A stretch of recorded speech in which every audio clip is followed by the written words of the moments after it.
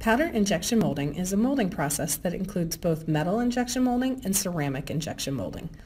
The process is used to produce parts for the consumer products, medical, automotive, aerospace, and defense applications. The process is cost-effective and produces minimal waste, and can produce products with superior mechanical properties compared to casting, in the complexity, repeatability, and volumes that cannot be achieved with machining. The process starts with a feedstock. This is essentially a mixture of the metal or ceramic powder and a binder, typically a wax or a polymer. The feedstock is typically extruded and pelletized, similar to plastics. The feedstock pellets can then be molded using the conventional injection molding process, producing a green part.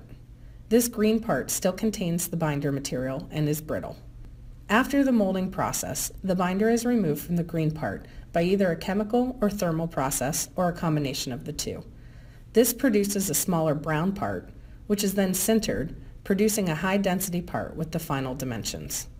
The molding process can now be done using the powder injection molding process in Moldflow Insight Standard, Premium, and Ultimate, and can help assess the moldability of the product, as well as aid with basic decisions around gate placement and mold layout. The thermoplastic material database now has a new tab with powder properties. The powder injection molding setup is similar to convention injection molding, but due to the nature of the materials involved, inertia effects and gravity may play a role. These effects can be turned on in the advanced solver setup.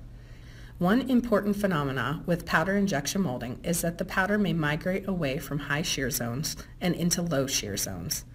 This phenomenon can create areas in the part with insufficient powder, often visible so-called black lines, which creates undesirable weak areas in the final product. The powder volume concentration plot can help point out any areas of concern. With the powder injection molding simulation capabilities, companies involved in metal or ceramic injection molding can now simulate their molding process.